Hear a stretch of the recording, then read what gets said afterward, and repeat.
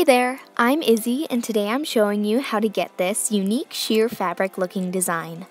I was inspired by a few nail artists I saw on Instagram a couple months ago, but I think Perfect 10 Custom Nails did it first.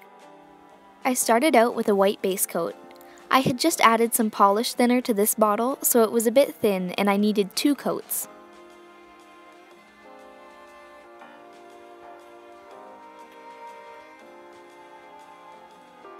Then I got a container, filled it with water, and dropped in some polish, like I would if I was going to water marble.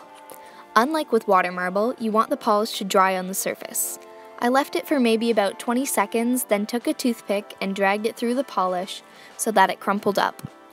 Now I struggled a bit to get my toothpick to release, but eventually it worked. I dipped my finger in the water and came up to the surface from underneath. My other finger caught on the polish, but I was able to use that and the toothpick to guide the polish onto my nail. Then I pulled my finger up and out of the water. I used a damp finger to tap on the polish and flatten it, and then used my toothpick to try and cut around the edges. Now, the good news is that the polish removes easily from the skin. The bad news is that it also removes easily from the nails, and it might slide around. I could have used a cleanup brush and acetone, and that probably would have been a lot easier than poking at it with a toothpick, but I was too lazy to get out my cleanup brush. I patted my nail dry with a tissue and added a top coat.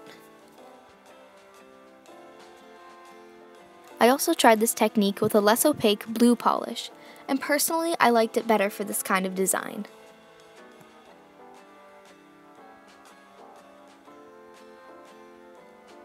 Alright, there's the final look. Thank you so much for watching this video. Make sure to follow me on Instagram at IzzyNailsIt, and don't forget to subscribe to this channel for more nail art. See you next time. Bye!